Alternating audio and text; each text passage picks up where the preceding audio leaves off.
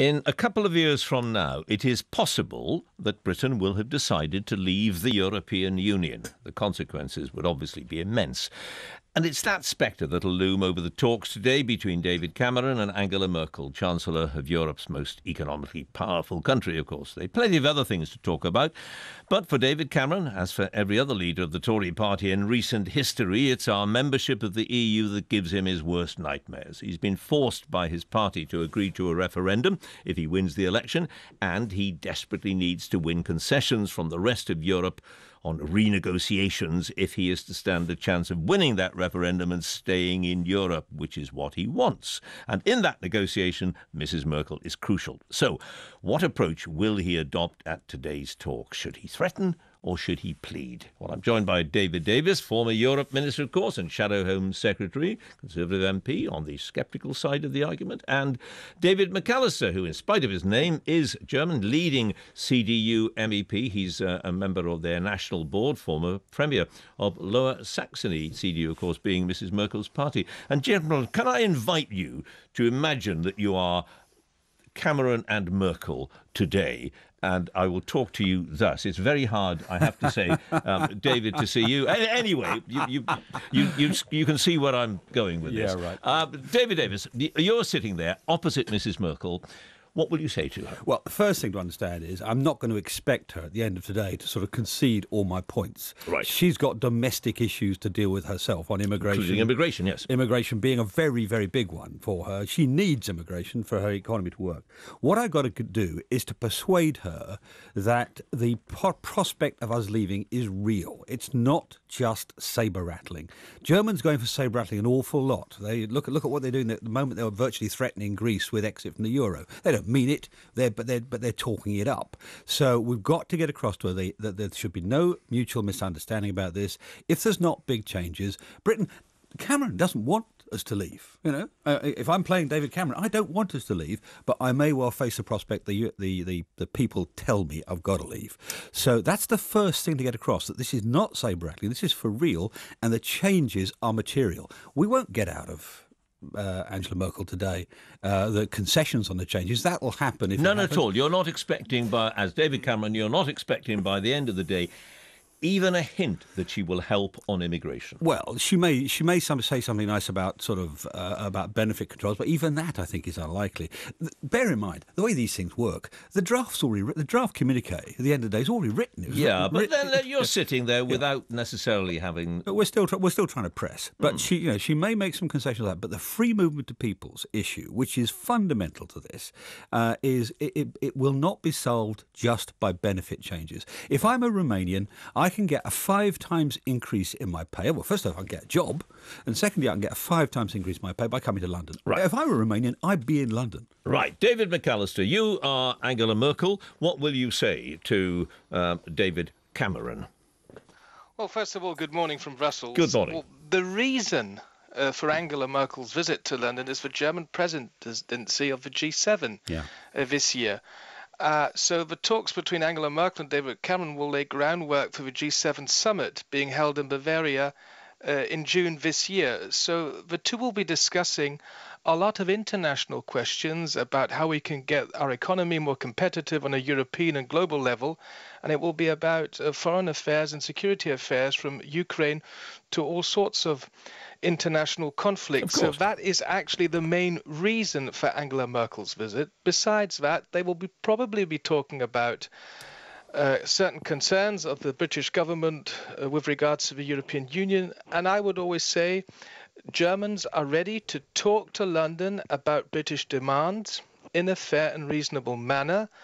But we're very clear, we are the UK's partner in Europe, and we are interested that the United Kingdom stays in the European Union. And it might be that the only way to keep us in Europe is to make serious concessions, not just the odd gesture, or social security payments or whatever it happens to be, to make serious concessions towards David Cameron so that he can go, if we have the referendum, he can go to the electorate and say, look, it's going to be there are going to be controls over the free movement of people. When it comes down to it, that's the essence of it. But no reasonable politician can ignore the fact that during the next 5 years, we will have to find solutions for the political concerns of the United Kingdom. We have to do this if we want to keep the United Kingdom within the European Union. So I will work, and many others will work for a fair deal with Britain. But it must be a deal that accepts the specificities of the United Kingdom in the EU on the one hand, while allowing the member states of the Eurozone to integrate further. And the question is whether that can happen, whether those are compatible, David Davis. Yeah, I think they are. I think it is possible, but it will involve treaty change. I mean, this is not something that can be done on the edges. I mean, the most fundamental, the most difficult issue is not immigration. The most difficult issue is what they call the red card, the ability to say to the European Union, sorry, this is too much. We actually can't do this. We, Britain, must be able to opt out.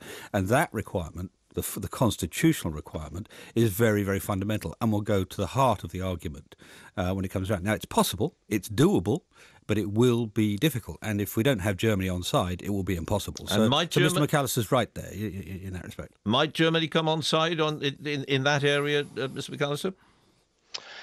Look, we've got to wait what will actually happen now in the United Kingdom. We've got to wait what will happen at the elections. And of course, the people in the United Kingdom will then decide what happens, and Germany will respect any decision.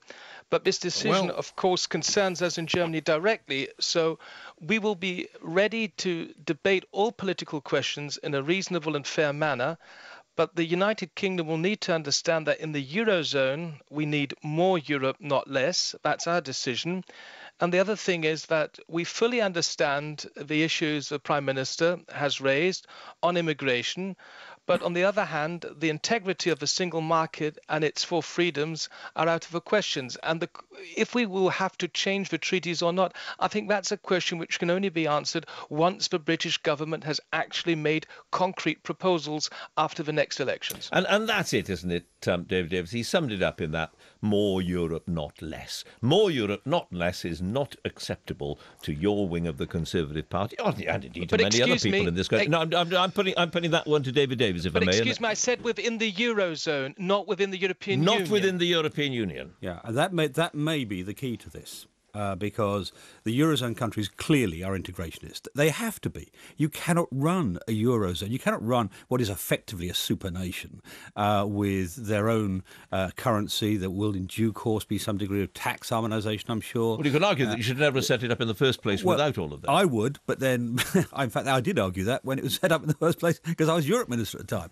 But the simple truth is that the answer to this may be a Eurozone which runs in a rather different direction to all the non-Eurozone countries. But that's a really, really big change. That's a really, really big treaty change. Hollande, the French won't like that. A number of the small European countries won't like that. But actually, that's probably where we're going.